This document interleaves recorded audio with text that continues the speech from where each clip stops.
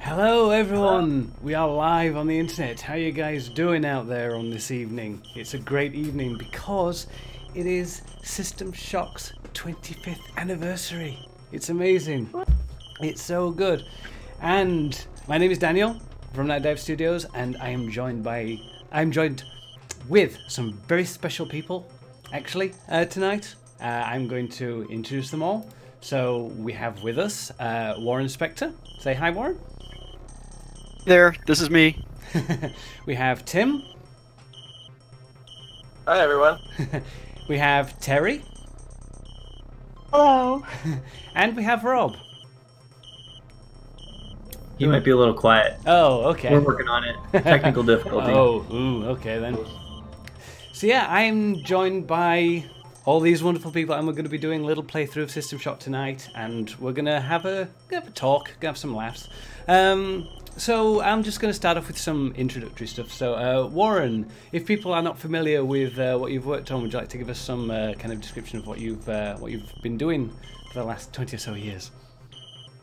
What have I done in 20-some years? Well, I've been making games since 1983. So I think I'm the oldest person still actively engaged in game development on the planet. Wow. Worked on a bunch of games at Origin, including Underworld and System Shock, and very briefly Thief with the Looking Glass folks. On my own, I was the creative director on Deus Ex, and then made the well-loved by me Disney Epic Mickey games. Disney. Some hardcore fans had a somewhat different view of that effort, but I was really proud of those games. Yeah, that's great. That's cool. Tim, how are you, Tim? Would you like to give us a description of what you've been up to? Sure. For anyone who doesn't know, I was a designer primarily on System Shock.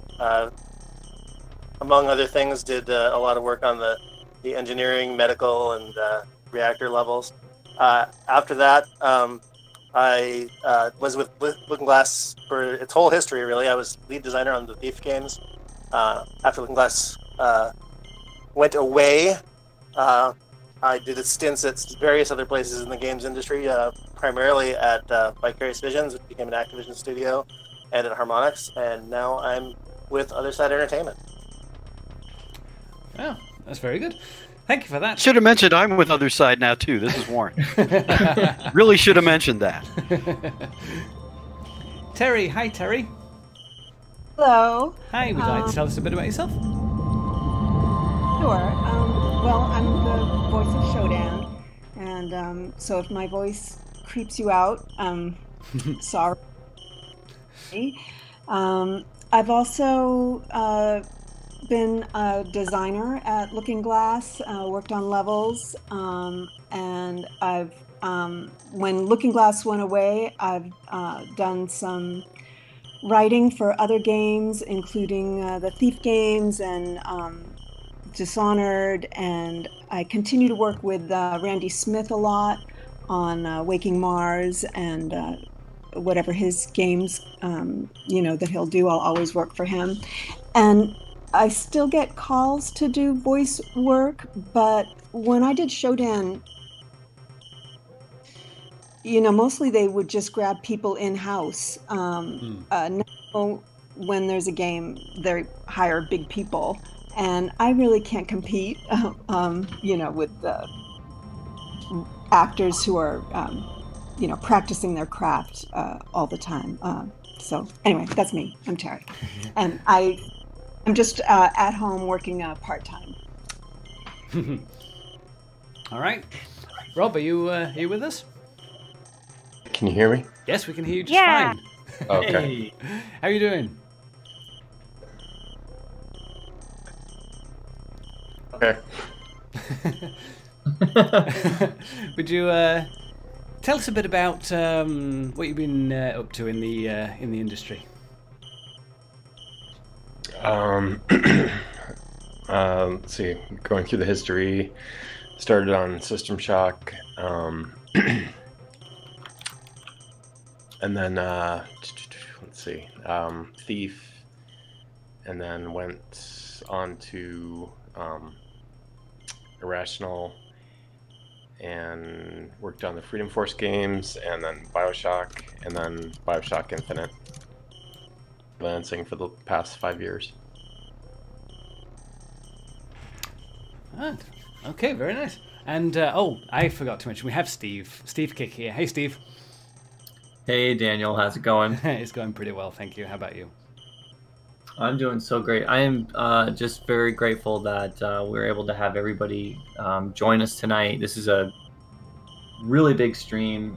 We haven't ever done this with so many guests before. And yeah, just thank you all for joining us tonight. I really appreciate it. And we have... Thanks for having us. And we have Karlee as well. Sorry, Karlee. Hi.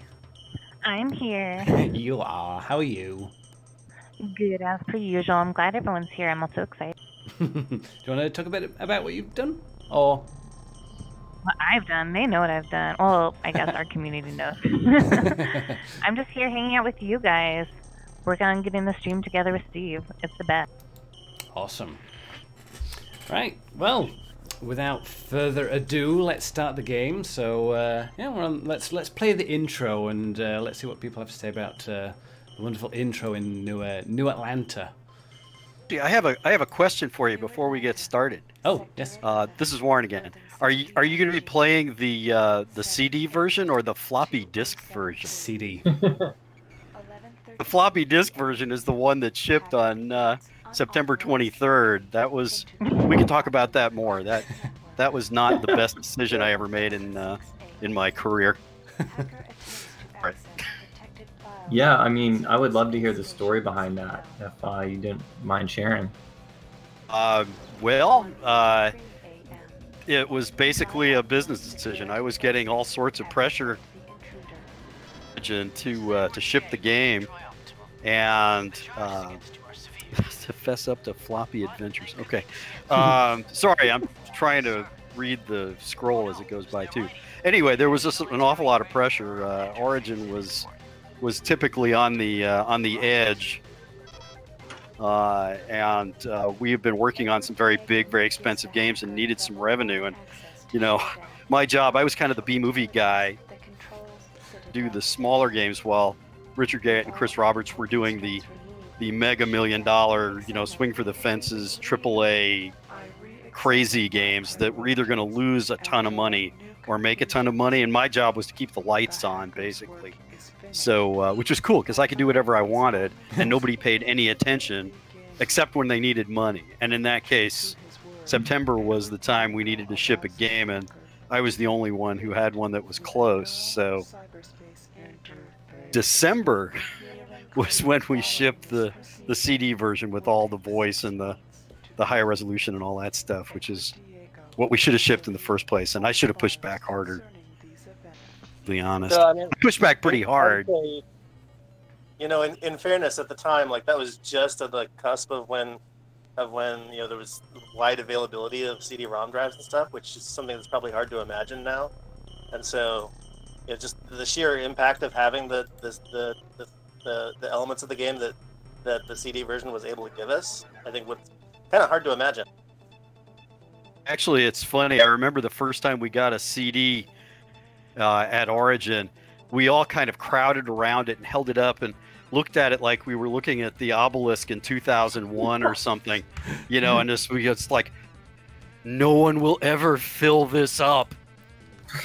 Sure enough, that lasted about 3 minutes. I mean, we filled it up, for crying out loud. It's my favorite screen in the whole game. The help screen that obscures every bit of the screen. To use every key on the keyboard, you know? I remember reading an article about like the advent of CD-ROM, and it seemed like the game that really pushed it to like the must-have peripheral was The Seventh Guest, believe it or not. Mm. Oh yeah, that was huge.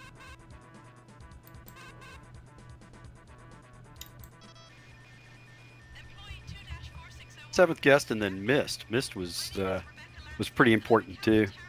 Very Oh interesting. yeah. Rebecca Yeah, Lansing. It's I remember everybody's I think favorite. the CD-ROM that we got first was I think like a 4x or maybe even a 2x speed CD-ROM drive.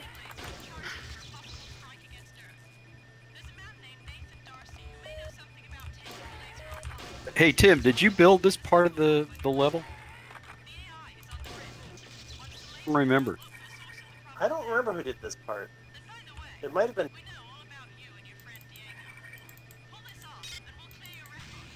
That's interesting. We zipped past the intro sequence, but just earlier today I was looking back at some of the old System Shock stuff I've got.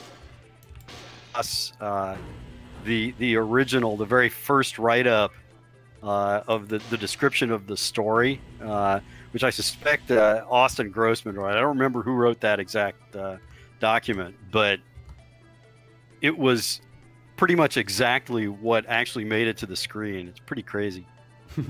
Yeah. That's Ned Lerner. That was the co-founder of Looking Glass. Yeah. The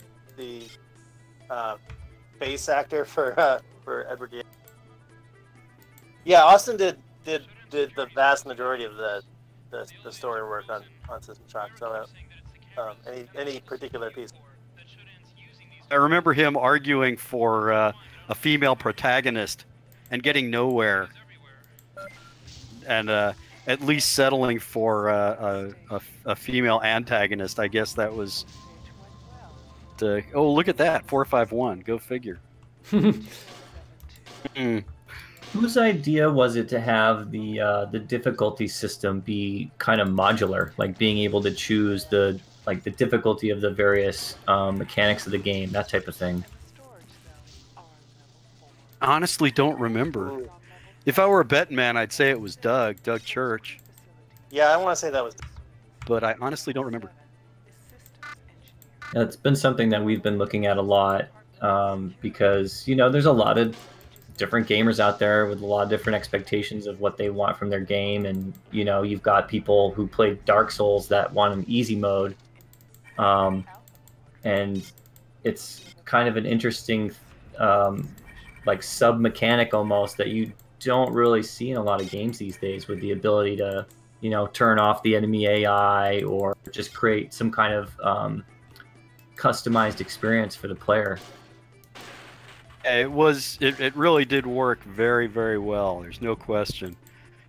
It's interesting though. It was very meta, I guess, in the way it was done here, and I think in later games, like Thief and certainly Deus Ex, I know I was thinking about it, that the game should just tune itself to the way you're playing. You're around shooting a bunch of stuff. There's more stuff to shoot shows up. And I'm not sure that was even possible in 1994. I mean, and this game got started probably in 1992.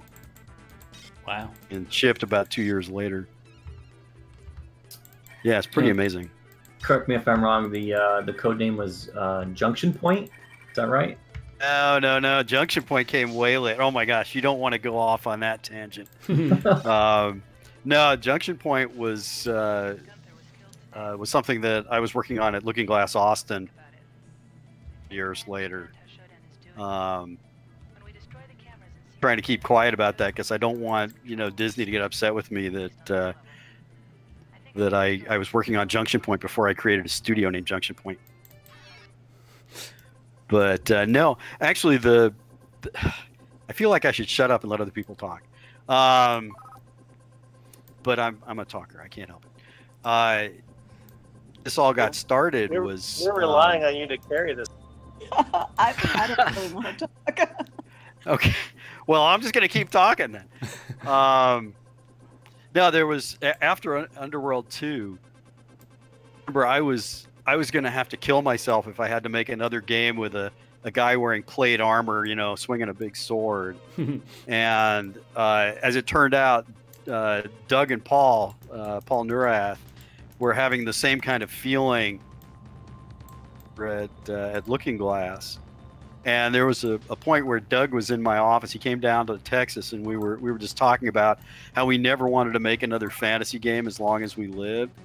And I kind of got over that. But so he was working on, he and Paul, I guess, were working on, Tim, you'd probably know better than I do, but there was a thing called Steel Citadel going on at Looking Glass in its early stages, and I was working on something called Alien Commander. Basically, Underworld in using the Wing Commander, set in the Wing Commander universe, and realized that it was stupid to have two games like that going at the same time, and so Alien Commander completely. Although I still have some early documents on that, which are kind of amusing. They're way worse than System Shock. Let's put it that way. I'm glad I shelved that, and the Looking Glass guys got to make System Shock for sure.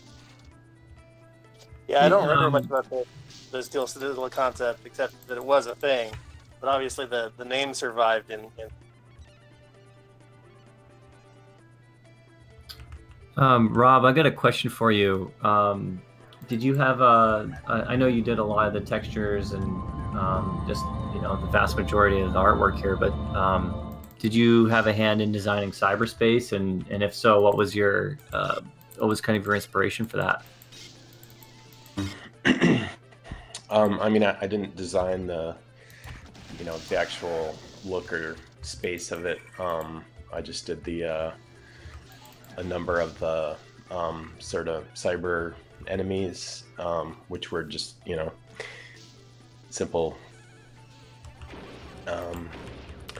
abstract sort of objects, and then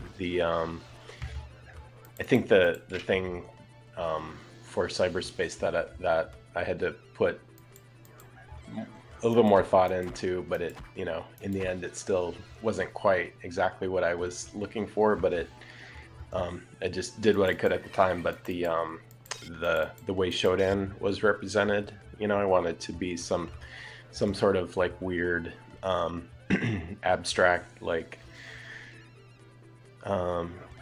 personification of Shodan that that would be unexpected and just abstract. And I really was like a huge fan of Hellraiser at the time, and always like the representation of Leviathan and their god there, and how, and it was just this sort of what shape you call that. It's just sort of a stretched, like sort of crystal thing that emanated this black sort of light, like a lighthouse almost. And so that was that, and then a combination of Tron was sort of how I came up with the look of Shodan for cyberspace. Just sort of this weird sort of abstract shape with a sort of these crabby arm sort of thing. So, but yeah, that's basically it. I mean, for me, for cyberspace.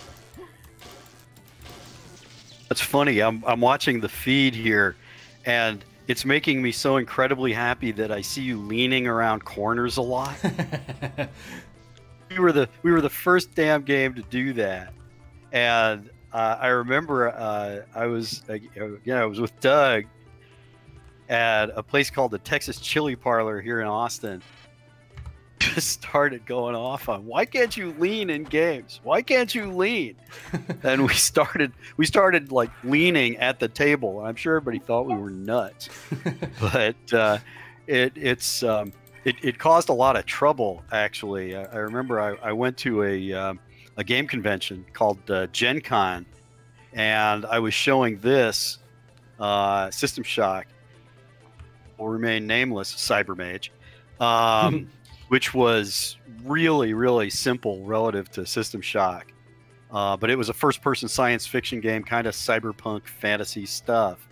And I remember watching a 5-year-old kid hand on the joystick, and having a great old time with Cyber Mage, and then turned around and looked at System Shock and saw grown men stuck, crouched, leaning in a corner, able to stand up or turn around or anything. It was very frustrating because here's this game that I thought was just marvelous, and thing was kind of problematic. I probably shouldn't be saying stuff like this. Everything was perfect in System Shock.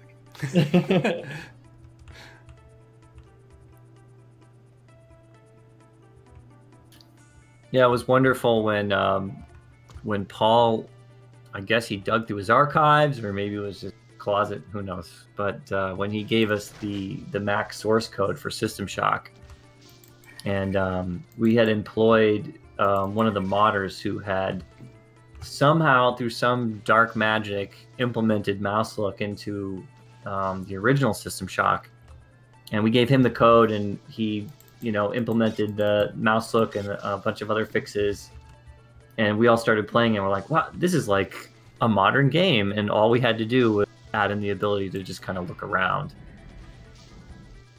It's funny,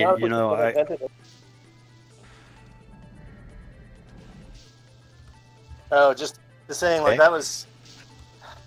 It's such a standard now that again, like, it's a little hard to imagine what it was like, before mouse look had really been invented, and everyone was trying to figure out from scratch, like, how to support that. I mean, even being able to look up and down at all was, relatively novel.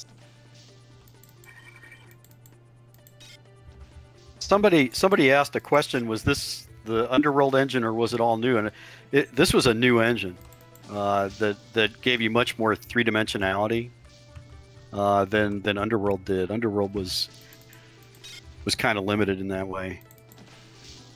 But on mouse look, I just remember the first game I saw that had mouse look was, what was it, Terminator 20 something? I can't remember.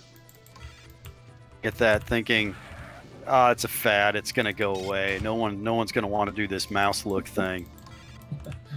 I was completely wrong. The Terminator Future Shock, somebody just said that. Terminator 2029, I think that was it. Was it 2029? I think it was. There was a whole whichever one, it was some Terminator game.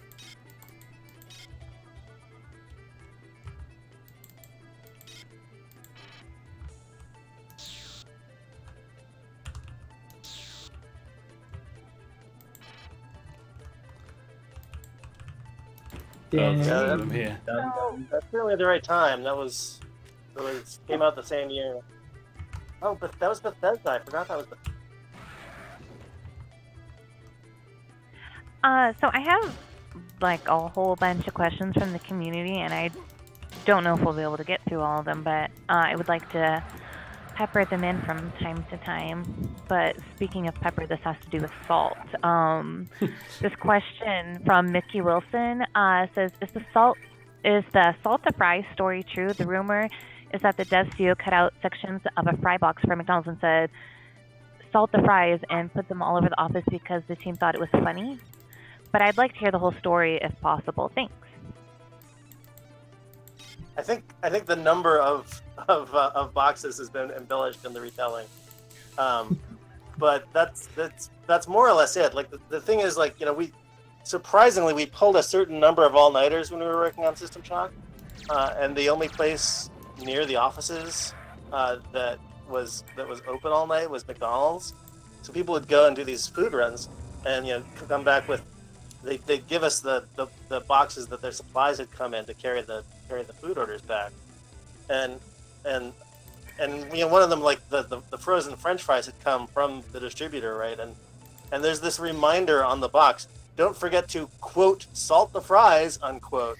Like the way people like use quotes for emphasis, even though that's But okay, so it's wrong, whatever. But this particular thing just made it look funny, because like making that a quote, it's like, okay, what notable person once first said salt the fries, right? Plus, you know, since we were pulling all-nighters, everything was funnier at the time, right? What weren't there boxes that had like mutant? Oh, Just yeah, right. So the other thing that made that stick with us, I don't know, like in a way that like McDonald's would never pass for like anything that customers were going to see. Like these supply boxes like had the McDonald's logo on them. You know, the M in the shape of two arches. Except it was wrong. It was 3 arches, which isn't even a thing, and that just made it all even more surreal.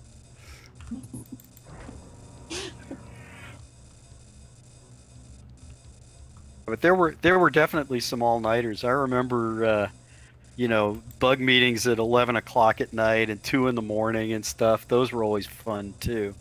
And then, Tim, you remember there was this brown thing, this couch-like thing. Oh, I don't even know how to describe it. It was like the zero gravity thing that comfortable, and lots of people would sleep on it. It always freaked me out. I slept a lot on that couch was just... Yeah, because I always wondered, you know, whose like skin follicles and stuff were in there, and it was disgusting, but it was so comfortable, man. It was great. I think Rob told me about this couch. It's got a history. Yeah, like, imagine probably more than you want to know. Coming into the office in the morning, and where we worked in the art pit, there was, you know, we were just sort of always a little bit expanding, so there was like some cubicles that weren't set up, but we were like sort of in this area that had more space in the back, and then just some like cubicle walls like set up on the one end. And so I'd come in the morning, and then like out of nowhere, you know, like Mark LeBlanc or someone would like, you know, come out from behind this cubicle, like, you know, like he just woke up, you know, from the sleeping bag because they had spent the night there. Wow. I remember opening drawers in people's desks and seeing like 6 paychecks uncashed, and I mean, people worked really hard. You know, people often ask me what's the thing I remember the most about System Shock, and it's that team. I mean, I haven't worked with a lot of teams that great so much so badly, and would do absolutely anything to make it happen. A hard-working team, no doubt about it.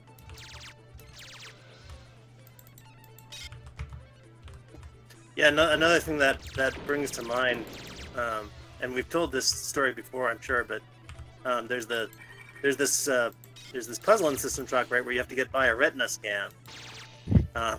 And spoilers, that's what the severed heads are for. I mean, the severed heads were in the game before the puzzle, but you have to like find the person who was authorized for this retina scan and find their severed head to bring to this door. And that actually was a gag that like Mark LeBlanc and I came up with like at 5 in the morning. And no, we weren't getting up early. We were driving home. And I don't remember how we thought of it, but I remember when we thought of it. That sounds just It's game design gold right there.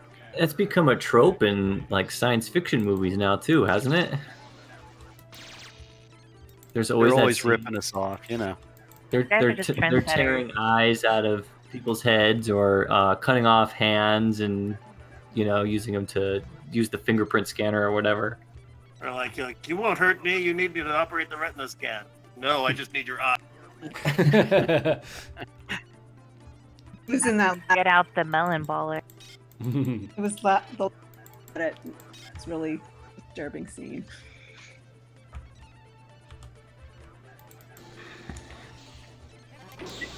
Do you remember whose head it was? There was one in particular. I can't. Was it John Mayara's head? I want to say it was John Mayara. Yeah. Yeah, a programmer. So many team members in the game. It's like I think everybody I think was in the game. I did all those heads. Did you really? Yeah.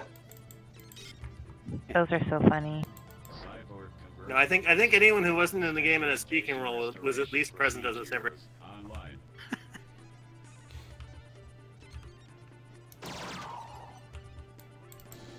Karlee, do you want to ask a couple more questions? Oh yeah, I was just about to say, are you guys ready for a few more questions? Because I have one for Warren. This one's from Nova on our Discord. They're asking, would you like to have been more involved in some System Shock 2 back in the day, if it didn't have clashed with Deus Ex? Well, until that last part, I was going to say it clashed with Deus Ex. So it really wasn't possible. But honestly, the game turned out so well. I don't know what I could have added to it. Probably not. Ken and Rob Fermier and all the folks on that team, they knew what they were doing. And also, to be honest, it got a little more role playing. And System Shock, I think one of its real strengths is that it doesn't play to the standard role playing tropes. I mean, it's in the world, and nothing would drag you out of that world. And I always felt like, I've said this 1,000 times before, and I'll probably say it 1,000 times again, but we have better tools to you being in a world than character classes and secret die rolls and all of that stuff.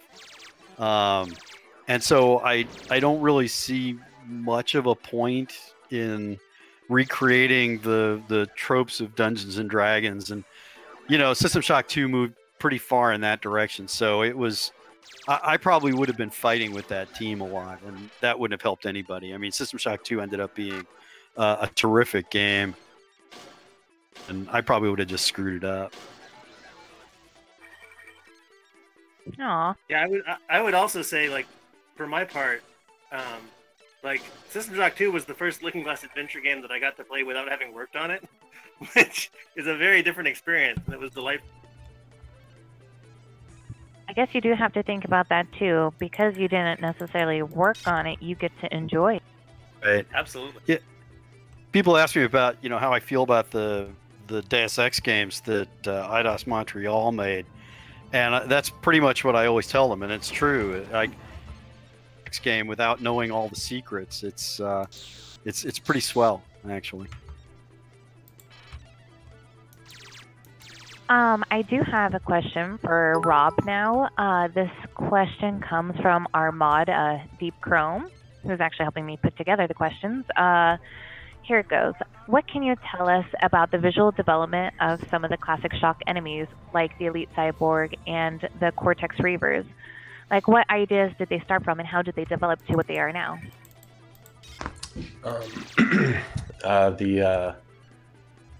Let's see, the Elite Cyborg, that was the first character I did for System Shock. I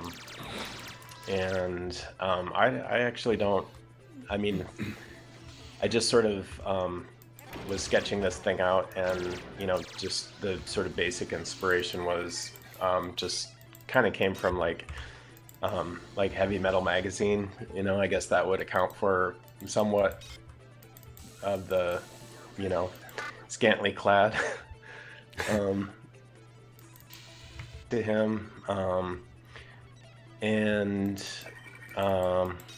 yeah, and then also obviously just a little bit of the Star Trek Borg, and yeah, I don't know, I think I was just so excited to try to make a character that I just kind of just sort of went by the seat of my pants, and that guy came out. And for the Cortex Reaver, I remember specifically the quest was for it was called the Cortex Reaver, but the request specifically was for a more or less a brain in a jar with some legs. It was supposed to be sort of a little spidery creature. And again, I just I don't know. I kind of had seen that before, and I just sort of really locked onto the idea of somehow the cyborg using, you know, not just it not being as neat as like, you know, separating the brain from the body. So instead, like incorporating like the entire bodies to where it's just sort of this like, you know, flaccid sort of, you know, appendage to it that is almost like, you know, it more so becomes obvious that the mechanical robot is sort of like feeding on this, on the full sort of, he's still tapping into the brain, but you just, you know, it's just not quite as neat, and you have the more visceral sort of representation of, you know, what's happening as far as the machine using this thing. And I remember the feedback on it was like people generally, because it was definitely not what people expected, and so there was definitely like resistance to it, but in the end, like there wasn't like, you know, I don't know, we got away with so much stuff as artists, like we could kind of just do whatever we wanted to do, and we weren't really, you know, we didn't really have to like bend too much to, you know, to changes or whatnot. We just kind of did what we did, and it got put in. So that's how that ended up in there.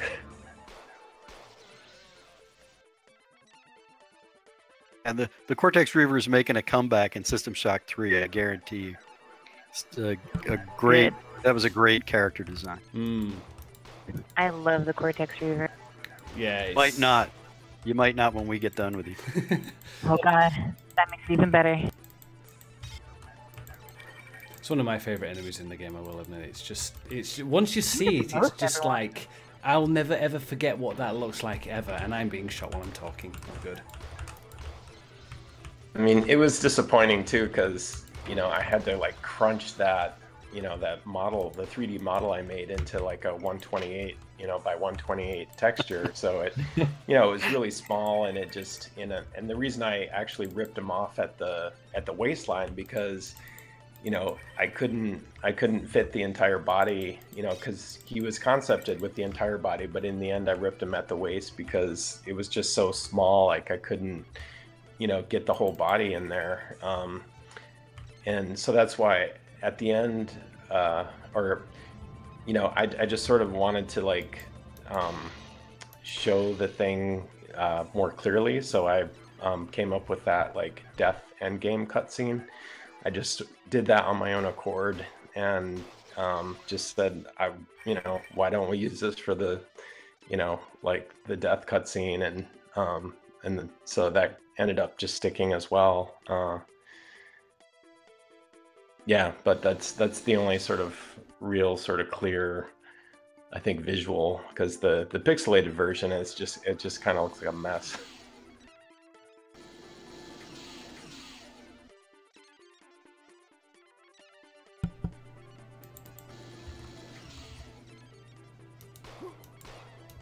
All right. Well, I actually do have a question for Terri, if you're ready. I think I'm ready. This one's from Valet 2 from Discord, I believe.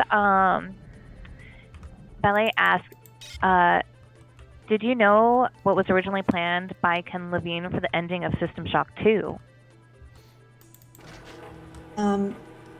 No.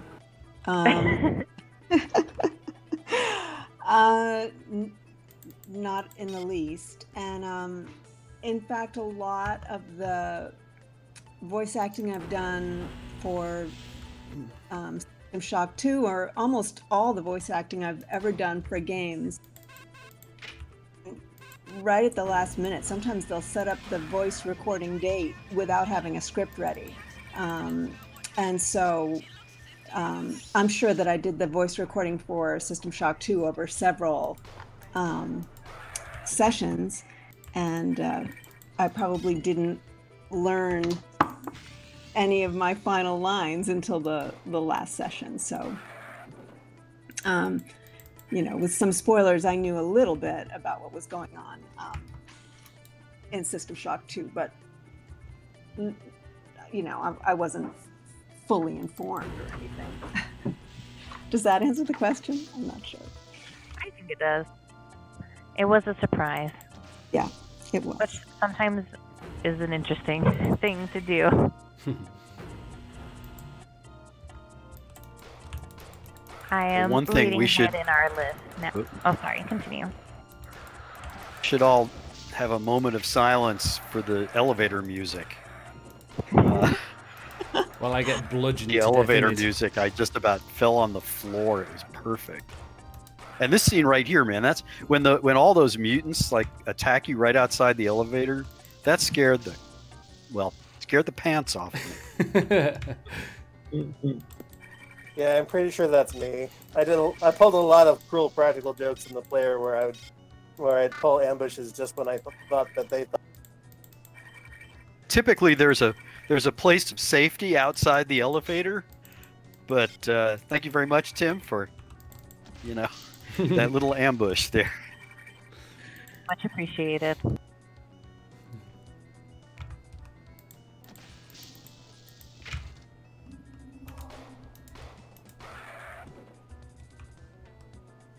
Got to turn the lights back on. That you can turn the lights on and off was a little miracle. I like how space, when you look out of a viewport, isn't a kind of like a flat texture on a block somewhere. It's actually, if you stand there and watch the stars, they do move very slowly across the screen. I do like that. Yeah, I did too when it came in at the very last freaking minute. Wait for new features to be going in. I remember that and like the camera started moving very last minute, and I got really mad. I gave let's just say I gave some folks a hard time about that, and then I went into my office and I did a little happy dance because it was exactly the kind of thing. I mean, that team wanted to make the game great so much. It was risky and probably crazy to do that kind of stuff. I think that was James who did that. James Fleming, I think. Yeah, that was maybe James Fleming. Yeah. Way too risky to do that late, but it just little things like that made the game so much more immersive and so much better. Is it true? I remember the story that. So Harvey Smith was actually the lead playtester down in the Origin end on this project, if I remember correctly. Yes, he was. And when the moving Starfield went in, I understand he trolled you by claiming that there was a Kilrathi fighter out there. Yeah, that was he was one of the people I gave a hard time to, and it wasn't even his fault. He was just there at 2 a.m. that day,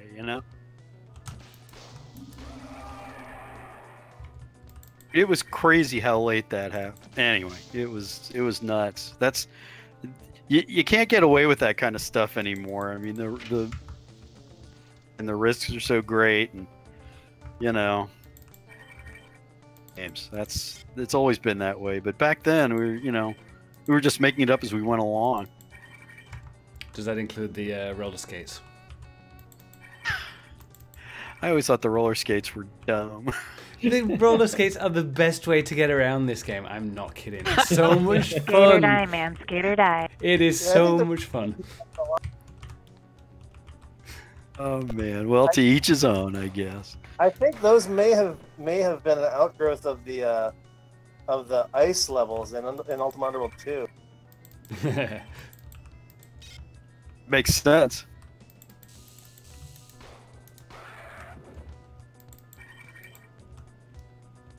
Are we gonna show the concept art that Rob did of the new rollerblades next month, Karlee? I hope to be roller- sharing it. They have a very Jet Set Radio I think we grind will. feel to them. They're great.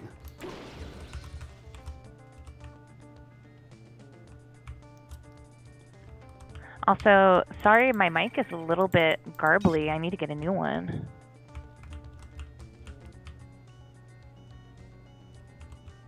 And I am reading ahead on our questions, so be prepared in just a moment for more.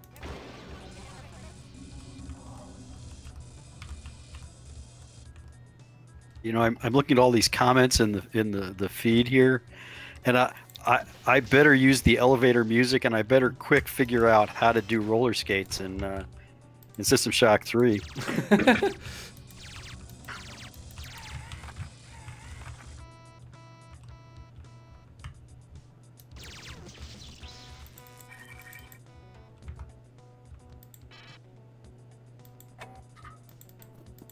Without the roller skates, we wouldn't have had Dorian's ski jump yet.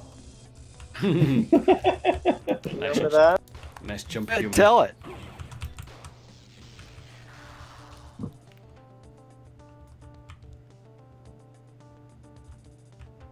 I have kind of a slightly open-ended question from Dracostar from our Discord. And this is for anyone to jump in. From your own point of view, how does it feel to have seen such a massive advancement in gaming over the years leading to now? Specifically when you look back through your childhood and your game, like your personal gaming and your own development.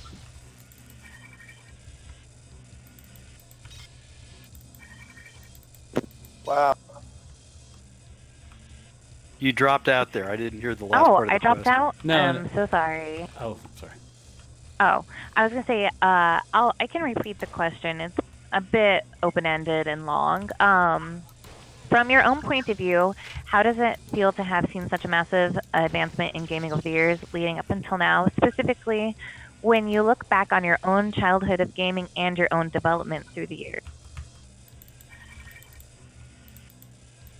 I mean, everything's changed. It's pretty incredible.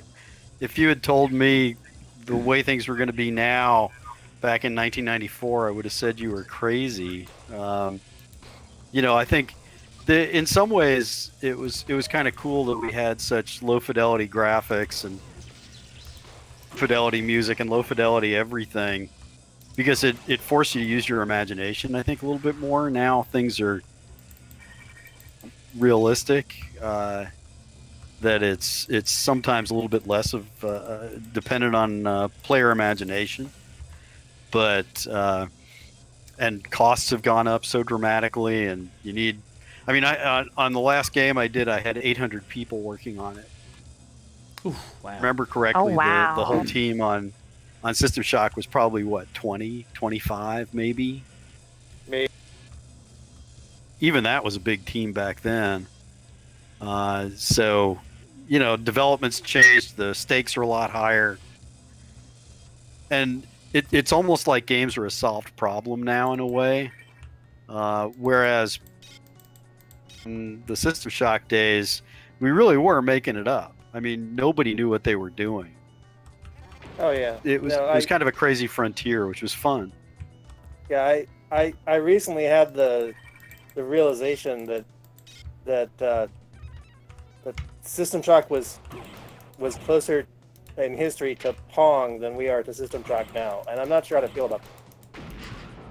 Wow, I wish you hadn't said that. Yeah, that was interesting what you said about, you know, how everything was lower fidelity and it kind of left you room to imagine things. And we run into that a lot with like our core Nightdive team when we go back and restore an older game, because everybody that played it when it first came out has a different vision of what it was versus what it is now. And so that's interesting, because, you know, what we're trying to do with our System Shock remake is basically make the version of the game that you remember playing back in 1994. And so it's very difficult because everybody, you know, kind of imagined things a little bit different. But also, like you said, there's nothing that we really can't do or haven't figured out yet in terms of, you know, at least standard game design and mechanics. Like, oh, we want to do dismemberment, we want to do broken glass, we want to add in all this stuff. It's fairly well documented, or there's somebody that you can bring on that's done it before, and there's not as much problem solving as there used to be, which, you know, kind of led to the innovation that really drove the industry back then. That's true. And you said something really interesting there about well, the way I'd put it is, you're competing on System Shock 3 is the same thing. I mean, we're competing not with the game System Shock, but people's memory of it. That's a big challenge. It's really hard. In my talons, I shape clay My favorite audio log, this one. as I please. Around me is a burgeoning I have a question for Warren. If you were to go back in time and work on System Shock again, would you make any changes to the game at all? that devastates thousands of humanity. Out of the chaos, they will rise. Wow, that's a really tough question. I bet. I don't know. Tim and Rob and Terry might have a different answer. I don't tend to look back very much. There's always the next game. I don't know. I'll have to think about that. Someone else answer that. I would change the user interface, but not much. I wasn't officially on the team. I was hired separately, and I'm also like Warren. I tend not to look back.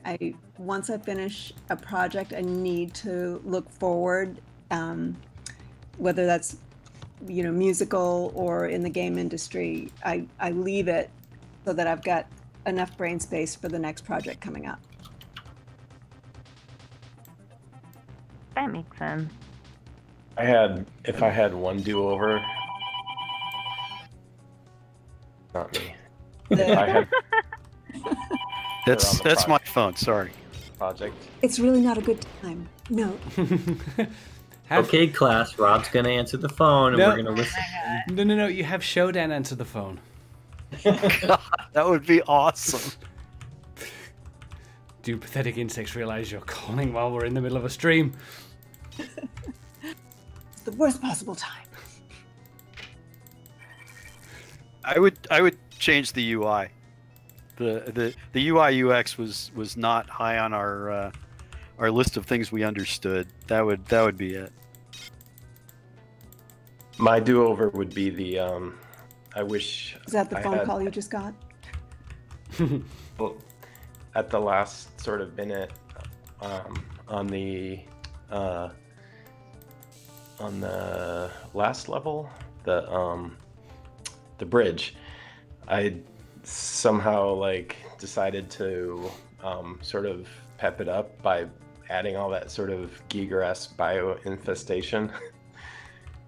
And I just wish at the time the art director would have just cracked my knuckles or something, because I just wanted the last level to sort of feel different from the other levels, have it be spookier or cooler or something. And so I was a huge Giger fan, and and I made up a bunch of these textures and put them in, and textured it myself, trying to get it to look decent enough, but still in the end it just it just looked like a pixelated mess. You talking about the black and white stuff? I loved that. You I did? think there's a lot to love about that. I absolutely loved it. I totally see where the thing that you were trying to pull off, was hard to realize, especially given the limitations of the engine. But yeah, I agree. There's a lot to love about. I think you're just being hard on yourself. I've always just been embarrassed. Yeah, about the it. thing I loved about it, We all are hard on ourselves. this may come across as a backhanded compliment, but it was so pixely that it kind of swam around, and it looked alive to me. I loved it. I thought you did a great job.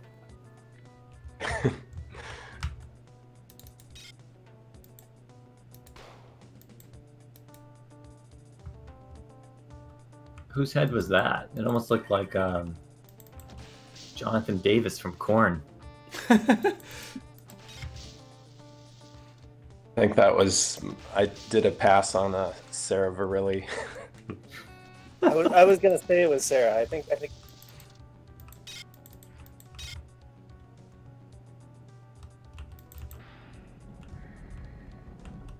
I She have was a funny. she was the oh, tester, right? Sarah was one of the testers over. Yeah, she was at she was Looking our Glass? lead on the Looking Glass side. She was Yeah. Harvey's top. She ended up at MIT, right? And in their one of their game divisions.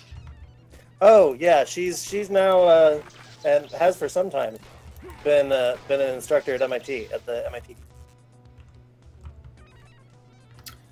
This brings up another interesting point. We had Mark join us on the 20th anniversary stream for Shock 2 a couple weeks back, and one of the things that kept coming up was the diverse background of everybody that worked at Origin and Looking Glass and Irrational. It seemed like, you know, obviously back then you couldn't get a degree in game design or anything like that, but you know, you had multiple you know, MIT grads, you had some PhDs, you had some geniuses working at these companies, and I was curious, like, what, you know, what your opinion might be on just trying to hire up more people from more diverse backgrounds to get, you know, some fresh blood or some fresh ideas into the game development scene. One of the things I loved about Looking Glass was it had this kind of MIT culture, I guess. And like, I don't know, I was really energized by it. I remember back in the Underworld days, lived in Deco Morano, the House of 10 Dumb Guys, right? And the first time I visited that place, I walked in, 3 minutes, realized I was the stupidest person in the room. And it was amazing. It was such an amazing experience. I mean, talk about smart people. Holy cow. I got that whenever I was in the room with them. So you're not. You were where? It's funny. I've probably told this story before too, but actually, Doug was my first roommate at MIT. Like during freshman orientation week, when they just like randomly were putting people in rooms together, I happened to end up getting bunked with Doug. It was super intimidating because he'd like had so many more opportunities in high school than I had, and he was like way ahead of me already, and I was going to MIT with. This is my first experience of like a fellow. So I want to take a brief moment here to make a small announcement. Oh yeah. And that is, we have, as you may know, partnered with Limited Run, and we're going to be re-releasing a big box collector's edition of the original System Shock, featuring all new artwork on the box from Robb Waters. Thank you again, Rob. There's going to be just a mass of just wonderful things in there. And yeah, Daniel, if you want to show a picture, we've got a concept of the box, but we're going to keep the stuff that we're including kind of a secret until October 1st, which is when it will go on pre-order. And we're also releasing the original soundtrack that's been remastered on vinyl, on a double vinyl, on translucent green vinyl with, again, all new artwork by Robb Waters. Thank you, Rob. And it should be really awesome to see some System Shock stuff out there again. Can you guys see that on the screen? Let me go look. I have a little bit of a delay. How do I get one? You know a guy, right? I know a guy. And no, I don't see it on your screen, Daniel. You might have to go into your editor. But I did link the tweet. I will link the tweet again. Oh boy. I'm not sure how I get to the editor from here. I just linked the tweet from Limited Run in the chat, and I'll keep linking it so people can see. Nice.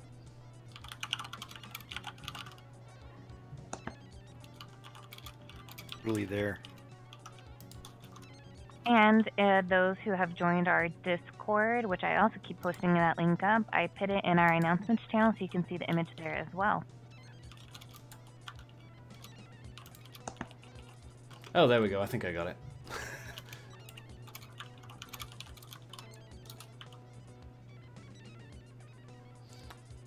Hopefully that should be on the screen. Oh, yeah, there it is. Oh, yeah, and there's the vinyl. Yeah, the vinyl is a double LP with a gatefold with all new artwork. It's really beautiful.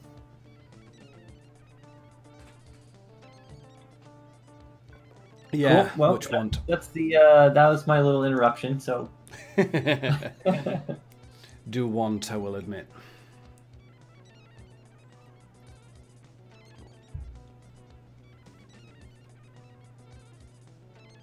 Awesome, so exciting.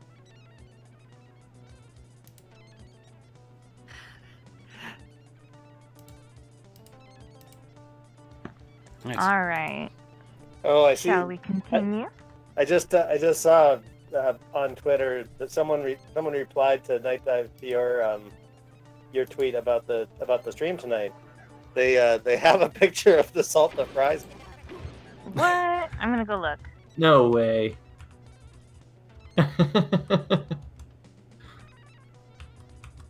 They have a picture of the what? Sorry, I missed the last word. I need to go find which one. The box with the quote unquote salt the fries, as if as if said by some notable sage. Where is that? I must have I'm it. trying to find that reply and I can't find it.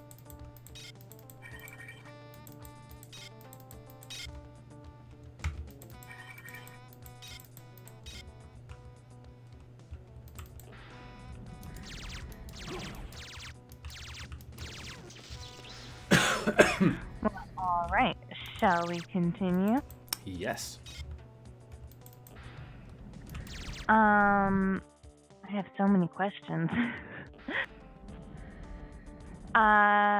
Here's kind of a mixed bagged question. I mean, it's for everyone, but it's specifically, what was the idea behind Shodan and giving her that specific great voice?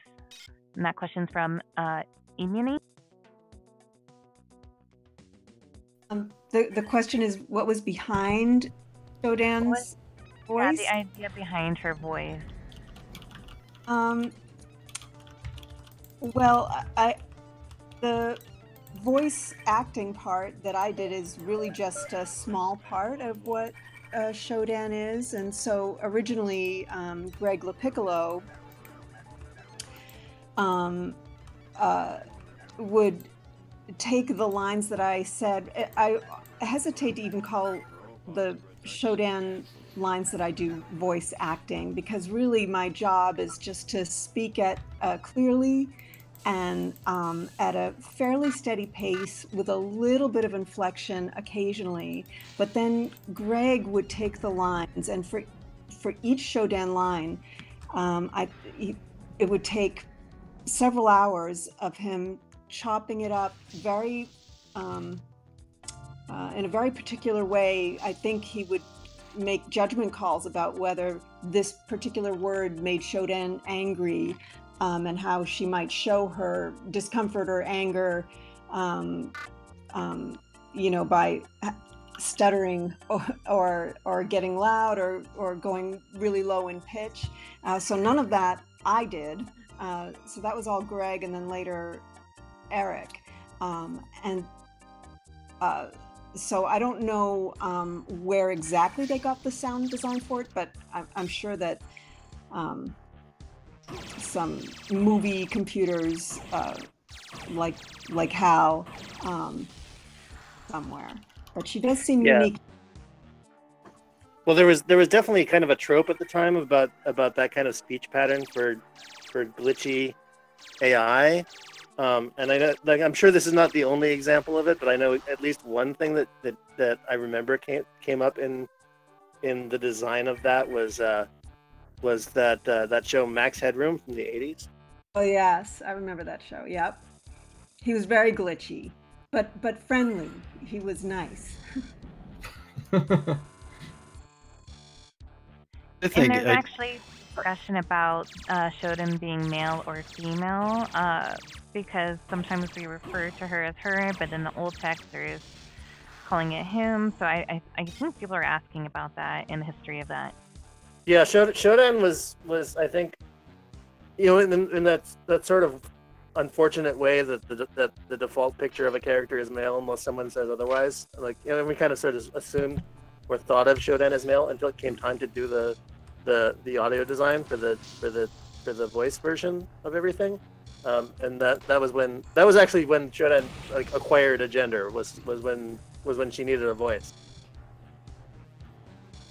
Well, was I hired because it was decided that Shodan was female, or was Greg just trying out my voice and then it was decided, yeah, let's go in this direction?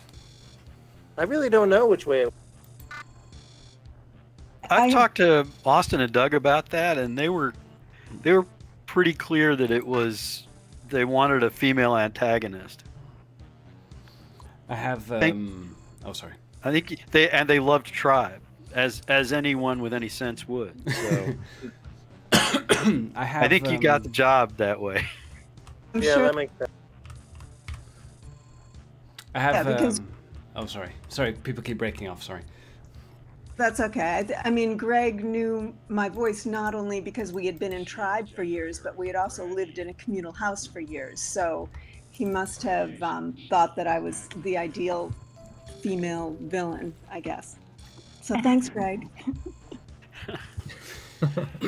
One of the things about Shodan's voice is it may just be my imagination. I've never actually talked to anybody about it, but it seems to me that as the game goes on, it's worse as she kind of loses it. I think that's true. You know about that? In fact, I seem to remember Greg commenting on that specifically. It's subtle, but it sure worked. Would actually be good for that is it was a while ago now, but remember years ago now, Matthew Weiss, when he was at MIT at the Game Lab, did a podcast series with a bunch of Looking Glass folks, and I'm pretty sure that one of them was Greg, and they talked specifically, like, really deep dive on some of those.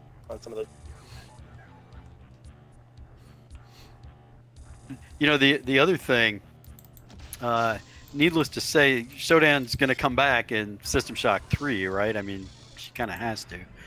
And I have an audio guy who's doing the voice processing, working with Greg and Eric on that. And the amount of work that went into that, I mean, Terry kind of mentioned that, but it's astonishing how much hand editing goes into making Shodan as terrifying as she is. It's way more work after ever. My part just takes a few seconds per line, but then hours of work editing to make them, terrifying and menacing and jumbled, and it's crazy.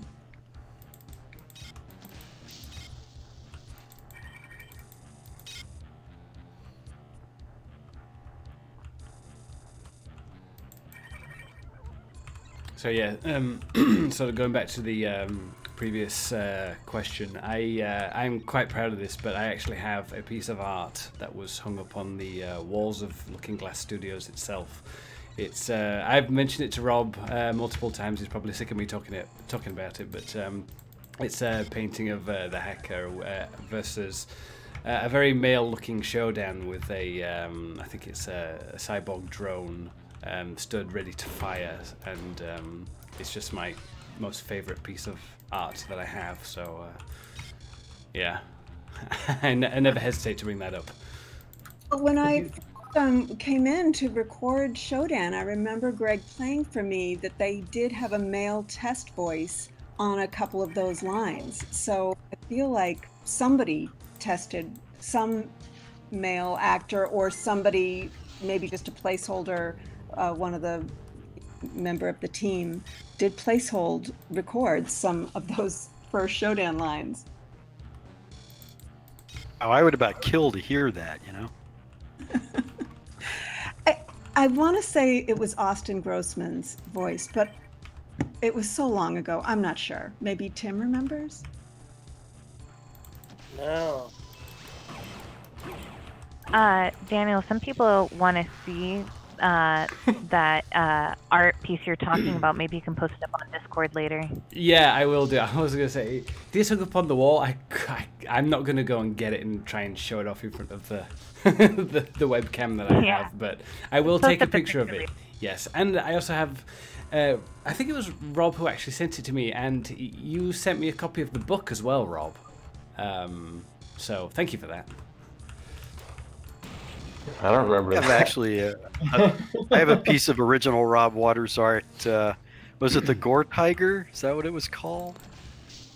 What tiger? Oh, the gorilla Gore tiger. Tiger? The gorilla tiger? Yeah. Yeah, I have an original piece of artwork of that. Nice. Yeah, when I love that thing. The owl I remember- bear of system. when Looking Glass like went chapter 11, and I think I had left. I think I was at Irrational at the time, but a friend let me in, and I basically went in the night before. I think the doors were gonna get closed, and I ripped all my art off the wall. Excellent. And took it home. A little. Oh. Did you guys ever think that, while you were making System Shock, that you'd think, man, 25 years later, I'm going to be talking about this game again, and so many people love it. And did you ever possibly imagine that would happen? Probably not, but... No, not in the least. No. Oh, Showed goodness. online sitting on Greg's couch in his apartment because there was no way to record. There was no quiet room at Looking Glass to do any recording, and it never occurred to me that I'd be talking about this 25 years later. The idea that people still care, incredible. I mean, Deus Ex is 20 years old now, and System Shock 25 years old. It's, although I will say, I remember at Origin there was, I can't speak for Looking Glass honestly, but at Origin there was always this feeling like we were going to change the world. Not us individually, but video games were going to change the world, and we kind of did, which is kind of cool. In game, I'm not talking about that, but just as a medium, the world is different because of the stuff we were all doing, 20, 25 years ago, which is pretty gratifying, actually.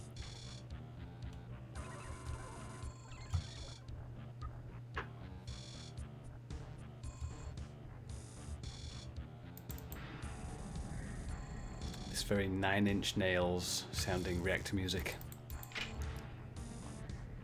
Steve, I have The a music question in for System you. Shock is great. Some real bangers in there. Sorry, Steve, Carl. someone, sorry. Randy asks, is VR still planned for System Shock Enhanced Edition Source?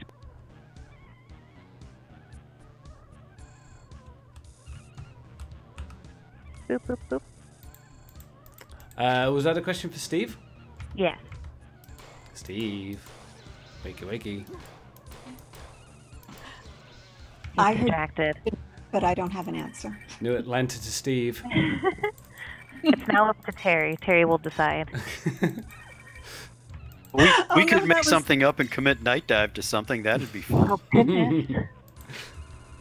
Confirmed.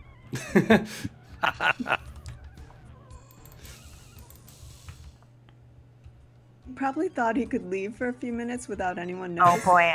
Okay. I'm going to ask a different question. Let me go back to my list. Pretend this never happened.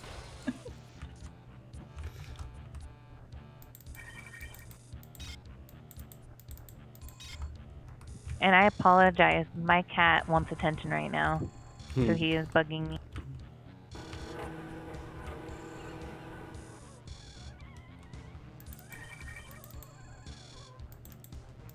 Oh, Earthshaker. There's so many VR questions. Oh my goodness. We supported VR in System Shock. Oh yeah. The Forte VFX1 and the Cybermax, which I always called the Cyber Brick because it weighed about 40 pounds. Wow. Yeah, it was pretty cool. Funny story. I forget which of those headset it was, but it turns out that Karthik Bala, who was one of the co-founders of Vicarious Visions, I would then go on to work at that studio after Looking Glass.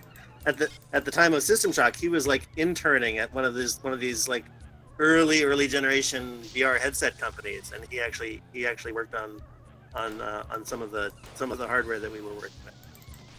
So small world. It wasn't a System Shock story, but when we were working on System Shock, at the same time I was working with a team on a game called Wings of Glory, which was a World War I flight sim. And there was one of my testers on Wings of Glory was testing it with the Cybermax, and it caught on fire while he was wearing it. It got so hot. Wow. We had to rip it off his head before his head went up in flames. That is scary. The world wasn't quite ready for VR back then. Wow. Hopefully we don't catch on fire now. I mean, and System Shock was interesting playing in VR, but the optics were so bad and the resolution was so bad. It was a little tough. It wasn't a great experience, but we supported it.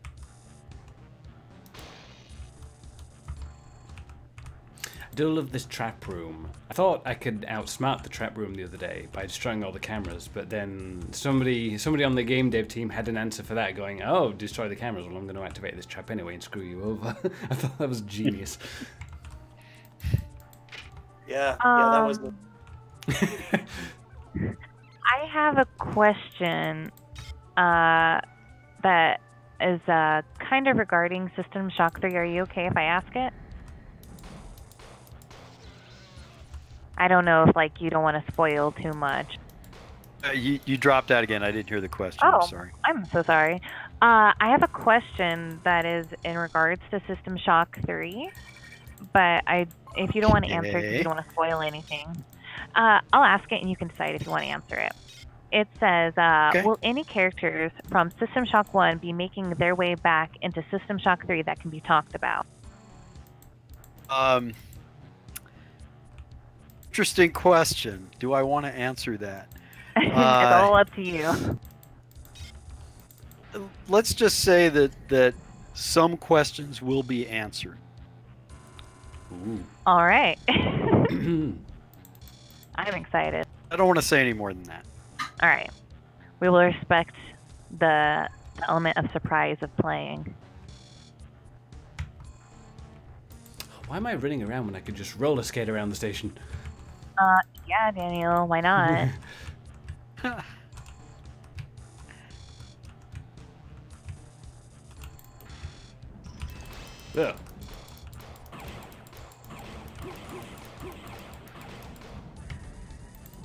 That's why, because then I get shot by hoppers. Ouch.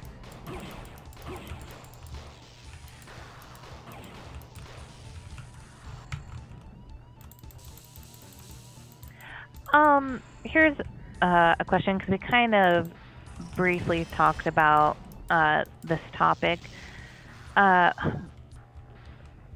don't know how to pronounce the last name because I'm bad at that. Why is Abe Garon's head needed for the retina scan smiling so devilishly? Is he smiling?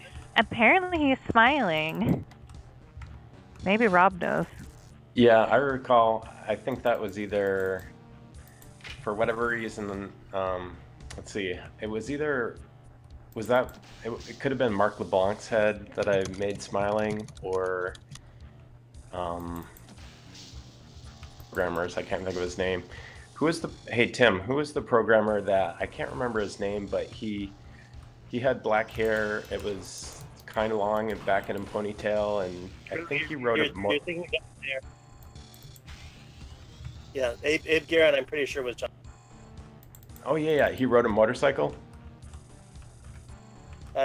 John. Yeah, it was John. Okay, yeah. On his computers, he had like the rear view mirrors from his motorcycle. Yeah. I don't know. I think I made him smiling for some reason. I forget why. For Joe. According to the System Shock Wikipedia page, Abe Giron was in fact John Mayara.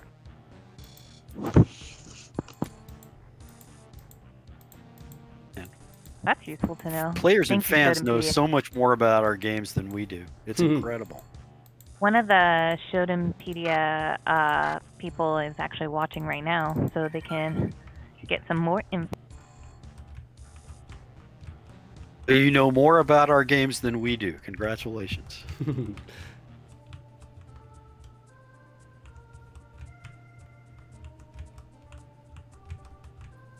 Oh wow! Now I'm looking at Abe Garrett's entry on Shotenpedia, and it's from they've got an up-resed version of the portrait, and they didn't actually have access to the original higher resolution photo, and so they've just sort of done their best, and it ends up looking to me like a police sketch artist version of John Mayara. It's like, kind of close.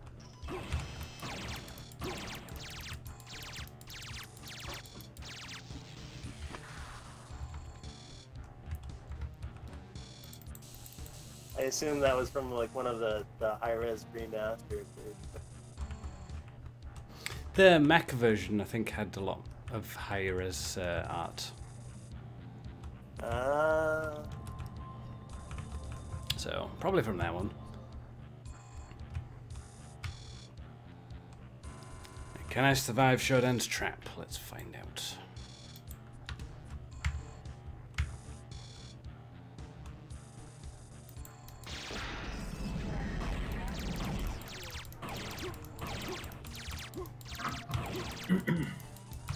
Doing incredibly well, by the way. That's why we have Master. Yeah, it's like you played this game before.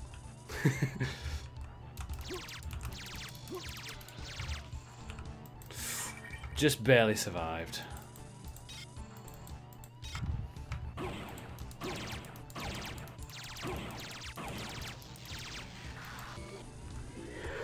Here's a question. Was there other mini games planned but scrapped because of time?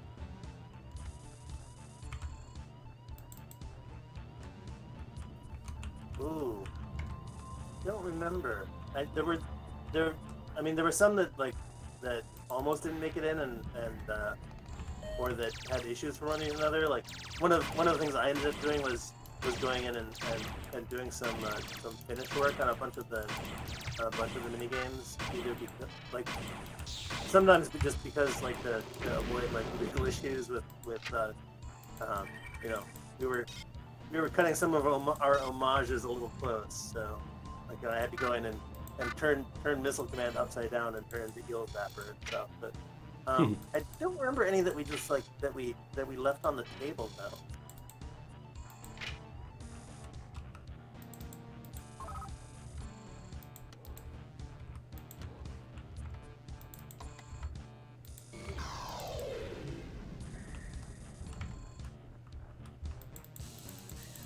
Here's a question for Terry. Do you have an opinion on GLaDOS? I can't remember what GLaDOS is.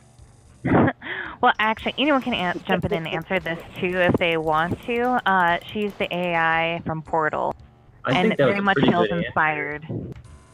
I think that was. Oh my god! It's a very Shodan answer, actually. Kick GLaDOS's butt, you know. A call out. It's a rumble. Yeah, that. No, I think Shodan would take take the situation more seriously, you know. It would be a Somebody's very on different top. game.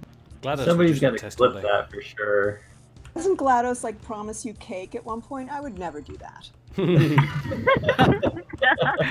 I do remember seeing a shirt. It was a custom-made shirt. It had, it was around a poker table, and it had Shodan, it had GLaDOS, and it had Am from I Have No Mouth and I'm a Scream, all playing poker. Oh my God. It was great. I should have got one.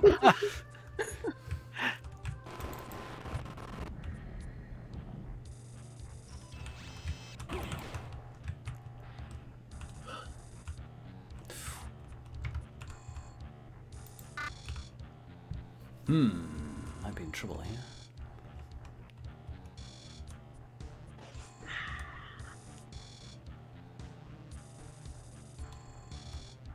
Any more questions?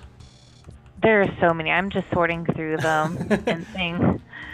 Some of them are very long, and some of them are kind of already answered, so they're not really worth asking because it's so slightly different. And there's a lot of music questions.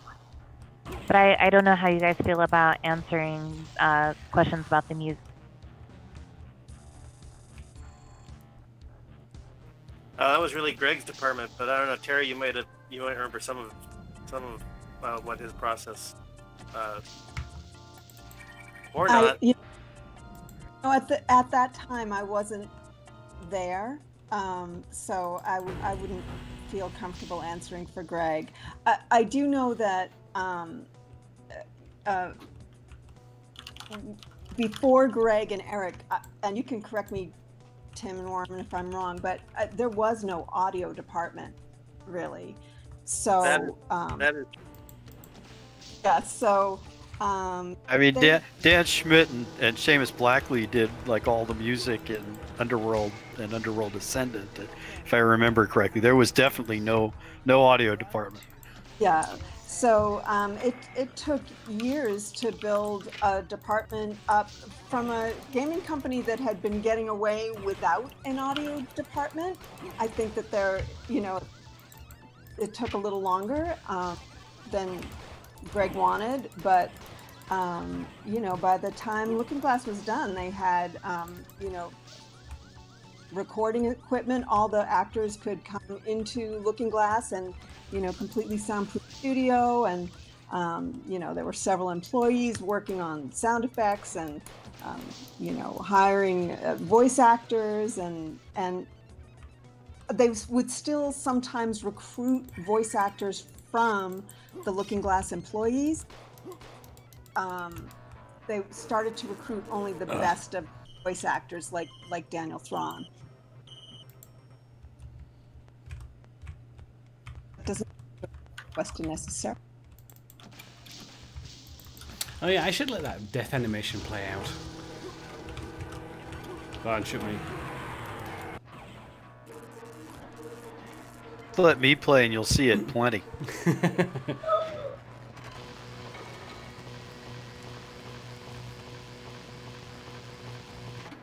there we go.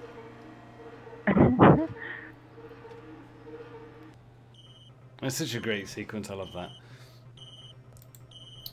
He looks like a character from Babylon 5 after his head's been sucked in. Who am I thinking of?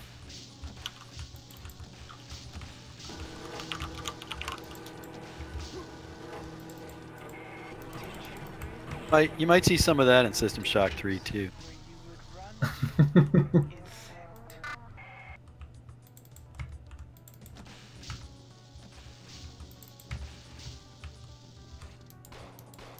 So one question that I saw quite early in the Twitch chat that I thought was interesting, interesting enough to remember. Someone was asking about the placement of the assassin cyborg, and certainly like I have, having done a bunch of that myself, like I thought it was really interesting, like the way those guys ended up working. Like there's actually very little game mechanically to them to make them such effective assassins, right? Like they don't really have much in the way of any special powers. It's just that Like normally when you do a character design, one of the main things you're trying to do is give them a really clear and readable silhouette. And the Assassin Cyborg goes completely the other way. And it's just in its character design. And then in terms of audio, like they were the only character in the game that didn't have a little alert bark when they saw you, and so there wouldn't be any warning before they started shooting at you. And aside from that, it was all placement. It was just like, it was all level design and how they were put in effective ambush points. And so, you know, I mean, we didn't really have a lot to work with because it was, you know, the 1990s. But I always thought it was really interesting, like how we were able to realize that concept, you know, with very little sort of like game mechanically to back it up.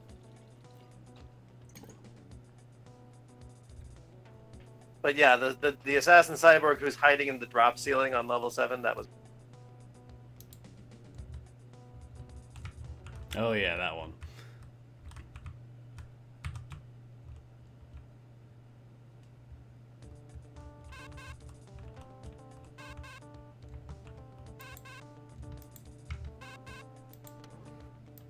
I see there's still a insect loose in my space. Do not be fooled. All right, going through my list again. I am perfecting Someone is asking if the video overlays were hard to implement. turn all earthly life into festering, gibbering, Afraid I don't remember. the station That's too far back for me. Someone's asking, did you have a plan to add vending machines in the original game? I saw some cut textures of these objects. Ow, I hope not.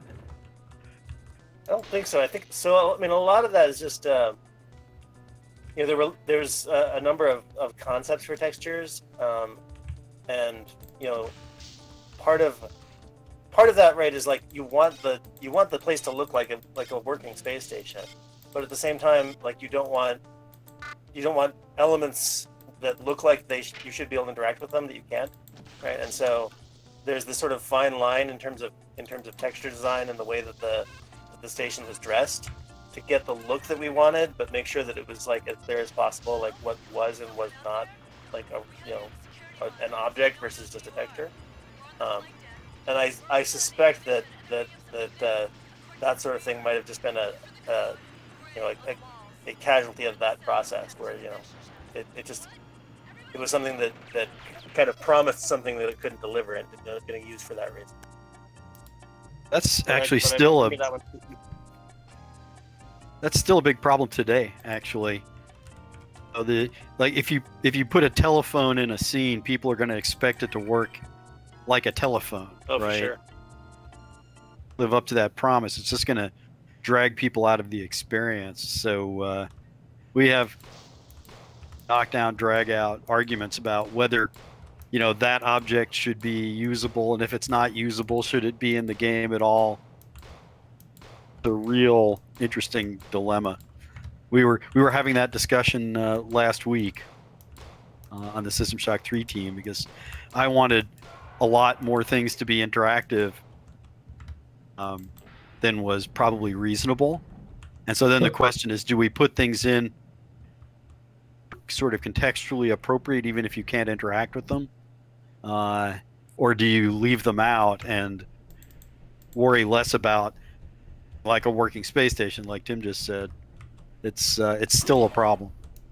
Yeah, I feel like we have a bit more of a media language now, where there's conventions to sort of to signal to players, you know, which things are and are not, you know, working parts of the scene, but you know, more so than we did 25 years ago. But you know, that's still not saying much. It's definitely still a big problem. I'm hearing your voice. I'm having kind of flashbacks to when we worked together so closely on Thief games.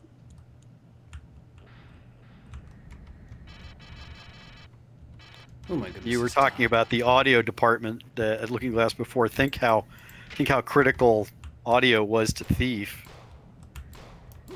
Doing a Thief game without basically the best audio department in the business.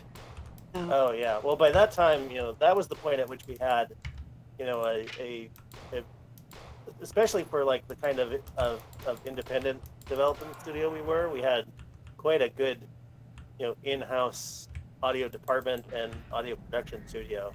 And Terry mentioned the sound facilities, but there was also like this came up just recently, like this little there was a little green screen like studio there and everything that was part of the development of the cutscenes on Thief and yeah, Looking Glass really committed to the AV department ultimately.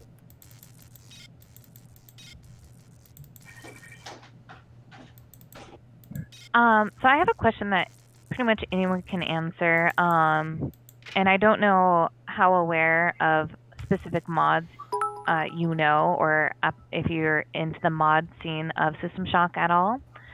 But a question's asking if anyone has a favorite mod that was made off the game. And Danny, you can answer this ignorance. too. Yeah, I've only played some, but I mean certainly like even among I guess like sort of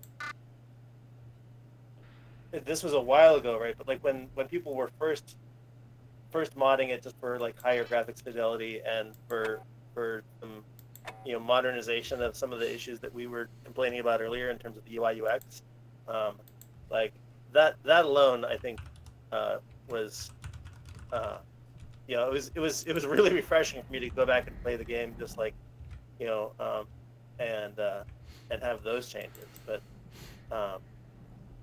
yeah, aside from that, like I have not really kept up with much of what the mods have been doing.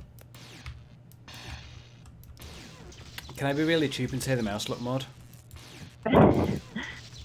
Yeah. Mouse look alone was You huge. can say whatever you want.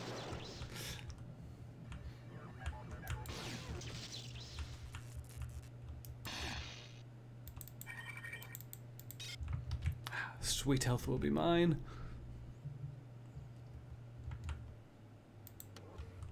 Or against those cameras, I'll tell you. Oh, security's still too high.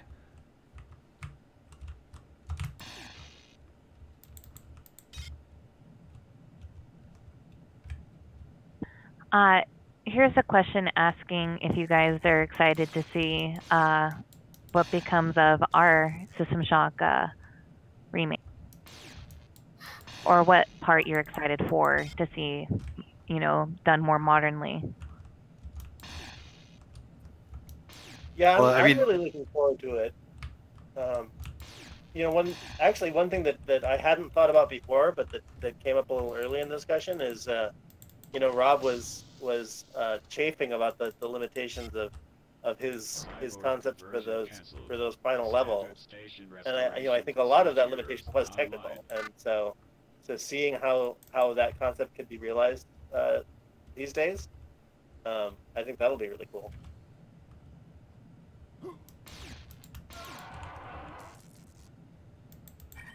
I'm just looking forward to seeing how it could look. I've been saying for years that, and this is kind of sad and pathetic, but if you took Underworld and System Shock, gave them modern graphics, and updated the sound, and fixed the UI, the art video games.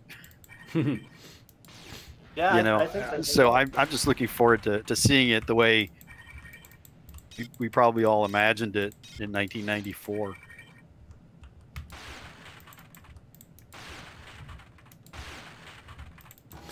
I actually have a question that I don't think maybe anybody here will have an answer to, but does anybody here know about the game Deep Cover that was in the works at the time at Looking Glass before they closed? Just a little. Is that as much as you know? Should I fill it?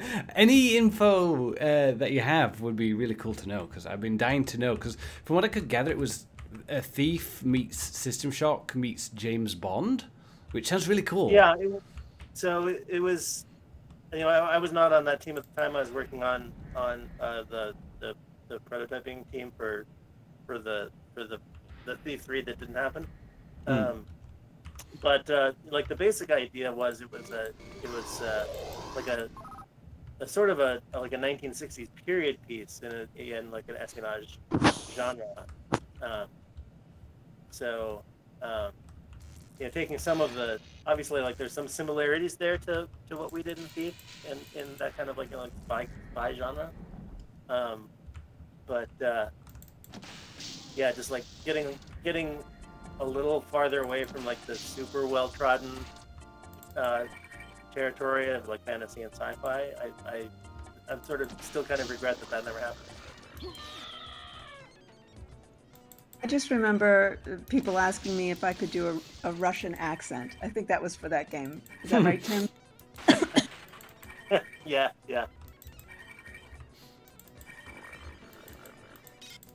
So can you? Boris, what Go we ahead, do about say moose moose and squirrel. Yeah, that's what I... Boris, what we do about moose and squirrel?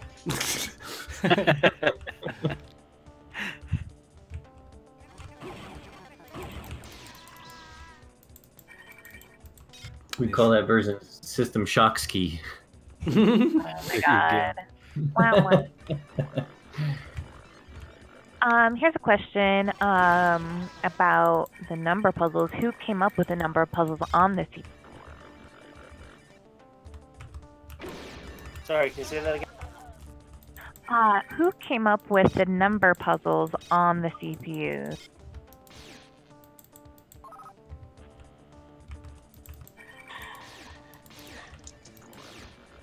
Oh, so there were like two hardware hacking puzzles in System Shock, right? There's the sort of like grid one, and the colored wire patching one, and the wire patching one, which I kind of feel like is the better one, but I would. That was Doug, and the grid puzzle was something that was me, and we sort of like we felt like we wanted to have another type of puzzle, and I like those too, but I really like the sort of like the way that the wire puzzles kind of lend themselves to sort of an intuitive approach of like feeling your way through. But yeah, I know that one thing about that is that Doug was part of the MIT hacker community, and he was like a hobby, kind of like lock picker and such. And so I think some of that element of finesse in lock picking was one of the things that he was going for in that puzzle design. And I definitely get that feel from it. Isn't it a requirement at MIT that you learn how to pick locks? It's pretty common. I have a programmer on my team now who graduated from MIT, and she keeps her lock picks right on her desk, just in case somebody needs them. Nice. I've always wanted to learn to do that myself, to be honest. It's a real engineer's kind of hobby, right? So.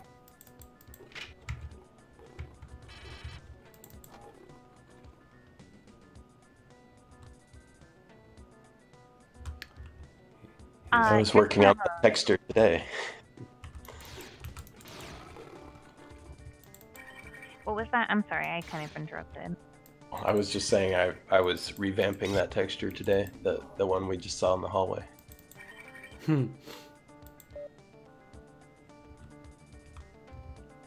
I guess you should then. Don't be rude, she's in chat.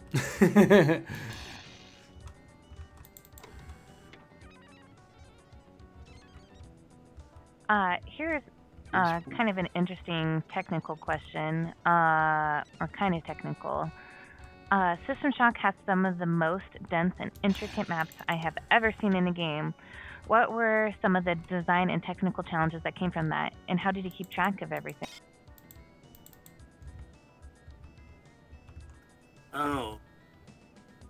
So one of the biggest challenges there was sort of like achieving that with the engine at the time.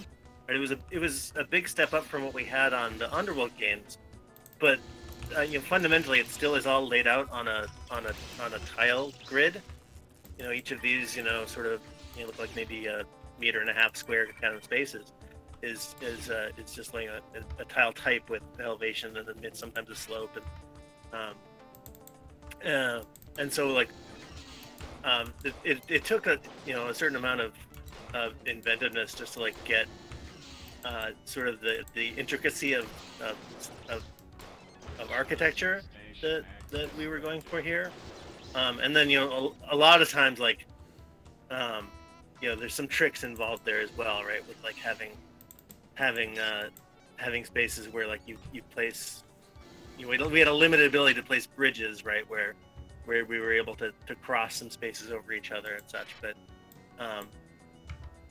so that was part of it. And also just like to get the feel of a space station, as opposed to what we had done previously on Underworld, like in a fantasy dungeon, it's okay to leave all kinds of dead space in your map, right? But you can't have a lot of like sort of like space in Citadel Station that reads as solid stone, right? You want it to be accounted for, and that sort of like drove us in this direction of using all the available space and having everything like sort of like crammed in on other spaces that led to like this kind of intricacy of design.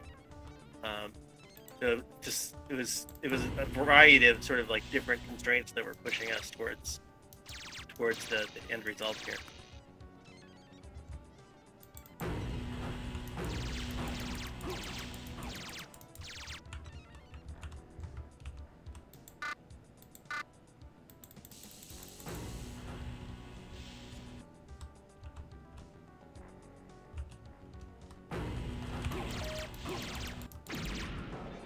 We want to go back and play again. That remaster better come out soon. I know, right? I've had enough time to mostly forget it, so it'll be good. It'll be Exactly.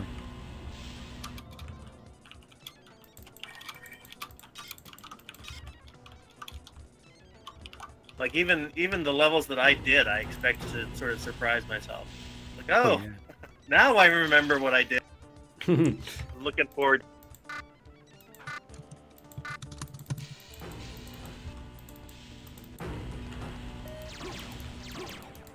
So we're approaching almost 2 hours now. Do we want to do a few more questions and wrap things up? How you guys doing on your own personal?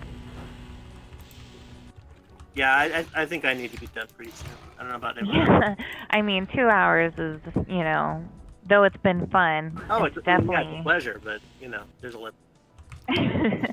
You have games to make. I'm happy I got to the nice jump human room. Oh, good. So let me look at a few more questions, and then we can wrap it up once we officially hit that 2 hour mark. We're almost there. So did you guys ever consider multiplayer for System Shock 1, and do you think you'll do multiplayer for System Shock 3?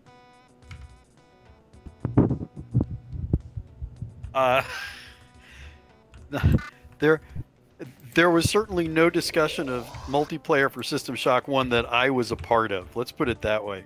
If it happened, people weren't talking to me about it. And as far as multiplayer in general goes, I think it's the next logical step for immersive simulations. Somebody's going to do it and get it right. Who that is, who knows? All right, it's a race. But Let's all try. somebody's going to do that at some point. There was a multiplayer version of mode in System Shock 2, but I was not there for that. But my understanding was it went in really late and was almost an afterthought. Oh We're yeah, hoping multiplayer to help System clean Shock that 2, up. That multiplayer in System Shock 2 was a technical nightmare. I mean, I wasn't on the team, but you couldn't help it but understand what they went through. But it worked like from a player's perspective. It worked much better than I kind of had any right to, given that it wasn't part of the original design. Yeah, that's actually one area where I think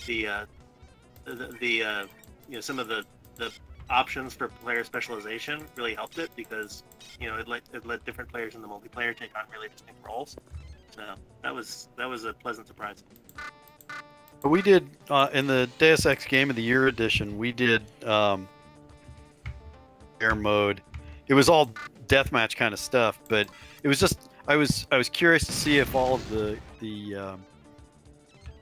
character customization and unique playstyle abilities would make the multiplayer experience feel different than other games.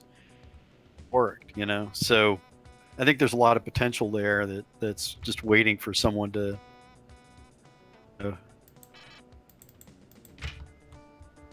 I mean, most I don't want to say most games. A lot of games are just move forward like a shark and kill everything that moves, and there are more interesting things you could do in multiplayer than that. Here's one question, kind of in regards to System Shock 3, but not fully. What's your favorite part about revisiting the Shock universe now? It's got to be Showdown. I mean,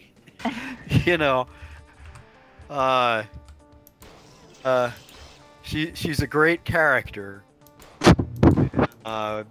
We're looking to do some interesting things with her. So it's probably getting to play around with Showdown again.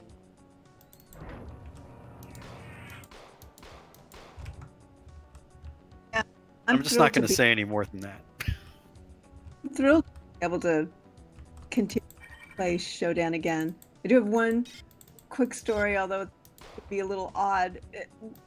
I had read a designer somewhere a couple of years ago was complaining about the Showdown character, and his complaint was that I had full artistic control over her and wouldn't allow her to do anything. And I was just reading it going, wow, I do? I had no idea. Whoever wrote the article didn't contact me to verify that it was true. But at any rate, I do not have full artistic control over Showdown. I am just a little bit evil as well. No, if you have something to say about Showdown, it counts for a lot, Terry. It does. I mean, not full creative control, maybe, but yeah, you're as well as anybody. Thanks, Warren.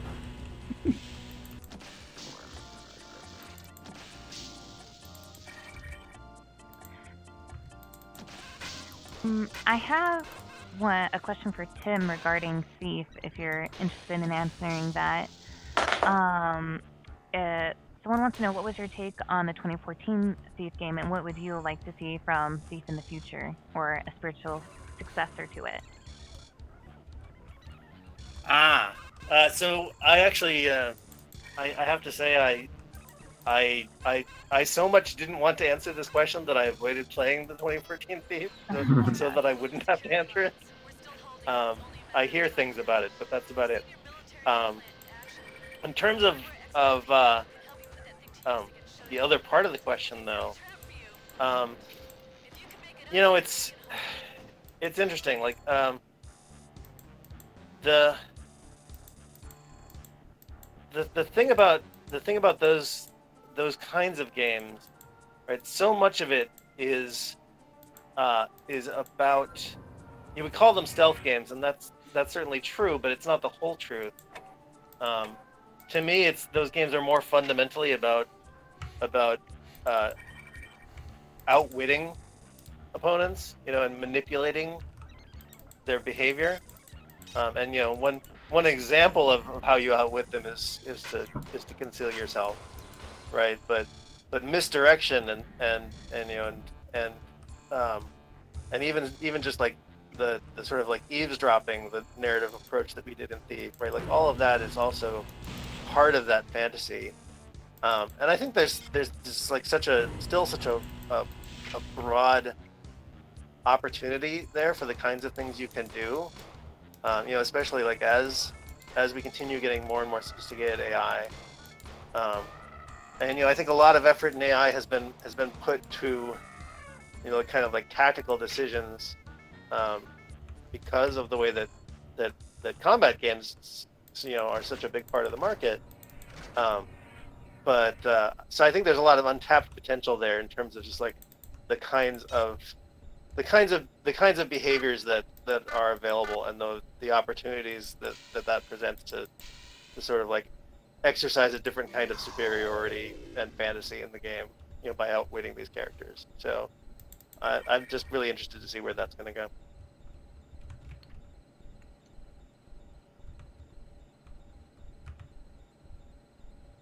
Well, we just hit the 2-hour mark. Any parting words, last things you guys want to talk about? Or Thank you for having us on. Really oh, thank you guys for coming on. Yeah, For the great questions and for the enthusiasm about System Shock 25 years later. Yeah, if you guys have any social media handles that you want to share so people can follow you on Twitter and the like, now's your time to share them with everybody. Mine's easy. I'm just at Tim Stellmach on Twitter because there's not a lot of Tim Stellmachs. I'm Warren underscore Spector. And I'm just happy to be followed. And I'm just Terri Brosius 1, the number 1. I don't think Terri Brosius was available, so I had to go with Terri Brosius 1. I've got a lot more follows from this event.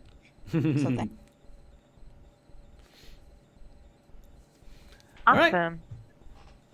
Cool. Steve? Right. Yeah, thank you so much, everybody. Oh, thank you. A ton of fun. Thank you. All right. Hey. Yeah. Cool. Oh, sorry. Sorry, I didn't quite catch that, Warren. Oh, he's gone. Okay. All right. All right. Bye, everyone. Thanks, guys. Bye, everyone. Have a wonderful night. Yep. Thank you for joining us. See you guys on the next stream. Next stream will be whenever.